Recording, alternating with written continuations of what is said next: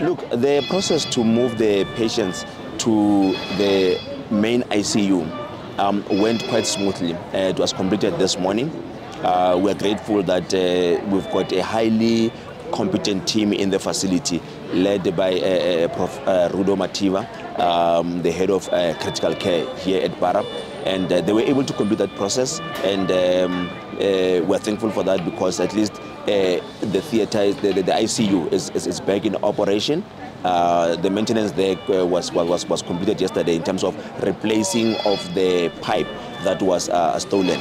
It's an unfortunate incident that I think when we look at it, it's got all the hallmarks of people that are concerted, that have taken a concerted steps to undermine the hard work of our healthcare workers in this particular facility. But it looks like it's an effort to also sabotage, the work that the team has been doing this side, because when you look at that incident and the fact that while the team was busy moving the patient back to the ICU, main ICU, we then learned of a separate incident that happened this morning around 10 or so, where again in a separate plant that supplies two general surgical theaters with high pressured water for the autoclave system to be able to operate in those particular theaters.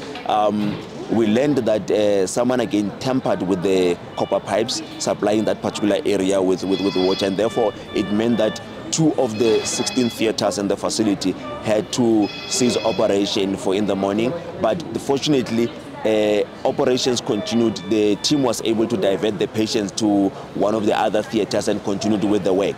But it's very clear that there is an effort to sabotage. There is an effort to, it's tantamount to attempted murder.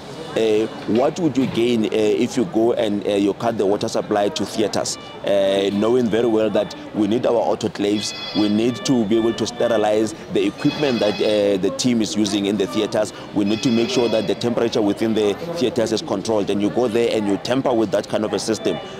What would you gain if you go and you cut the oxygen supply to ICU, where you've got a number of patients, many of whom are dependent on life support? We have the skills to treat these patients here, but when you take the essentials that we use to treat these patients away, an essential molecule like oxygen that you also need to live on, you take that away from us, what do you expect us to do for these helpless, vulnerable patients?